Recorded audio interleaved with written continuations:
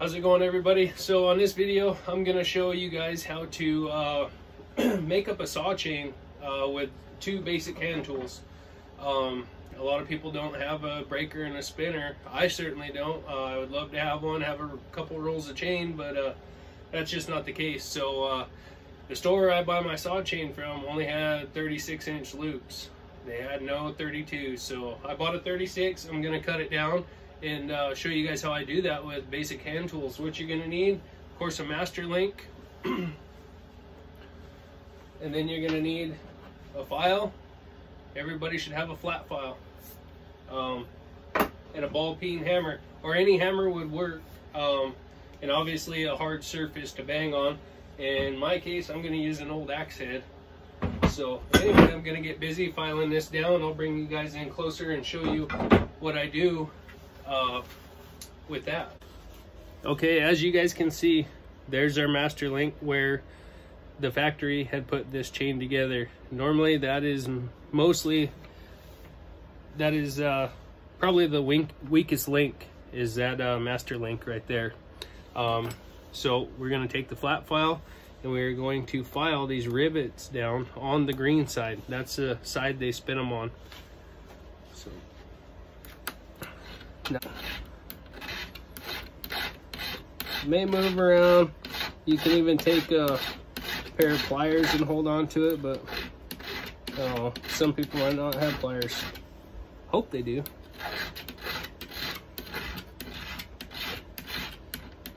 But what you want to do is take this material down all the way to the green drive link or master link. That way you can pop that link apart. Normally what I do when I get it down that far, or I get it flush, is I'll take and hit it with my hammer and it'll pop it. You can even take a grinder and use a grinding wheel and take that down.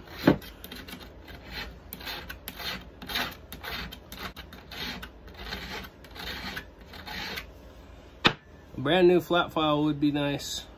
This one is well used, but it's still doing a good job. It is hard to hold this.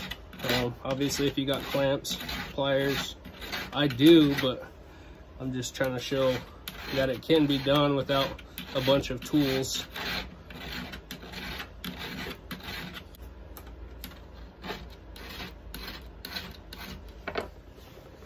So now you got your rivet filed down. It should go now. Now you can hit it with the hammer. You can try and flex it. I've had good luck using a hammer. If you have a punch, use a punch. They work great, or even a Phillips head screwdriver. Something to hammer that down.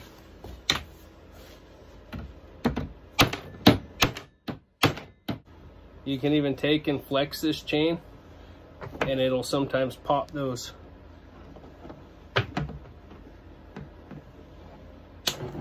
Just like so. You bend that, pop it out of there, discard that one, throw it in the garbage, and you repeat the process. This is a 36-inch loop. I'm gonna go down to 105 drive links for a 32. So I'll repeat that process and I'll show you how to put it back together.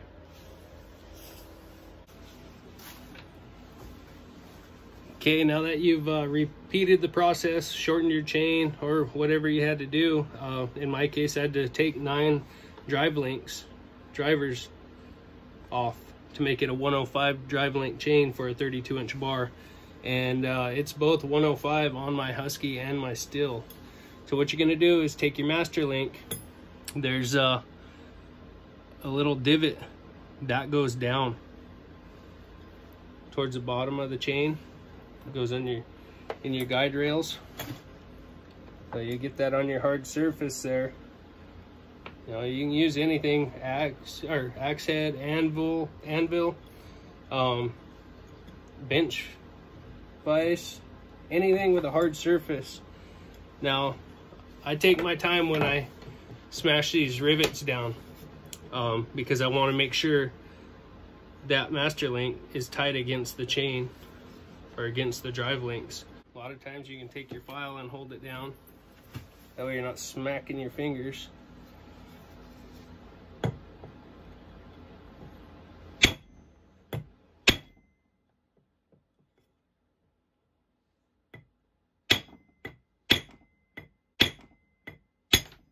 Now that starts mushrooming that rivet down over that master link.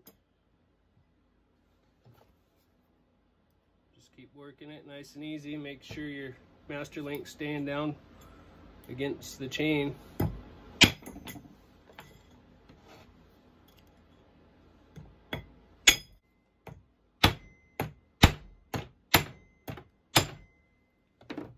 Or you can use the big side. It's a lot easier. But yeah, it just smashes them rivets down. You want to make sure not get it too tight to where your chain does not move around the tip of your bar. I'll go a couple more times and this chain is ready to go. Now I hope this helps people.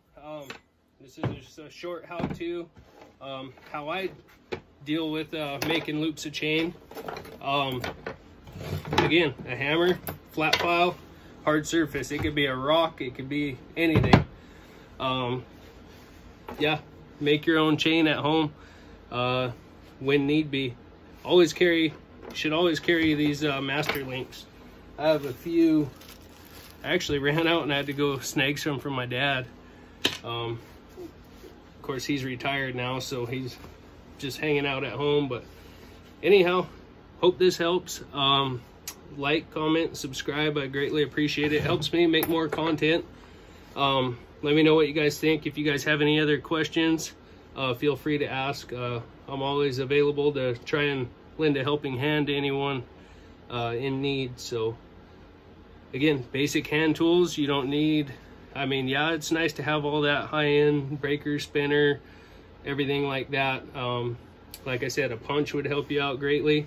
But file it down till it's flush with the master link and just start flexing that chain or bend it right there and it'll pop that right off them rivets.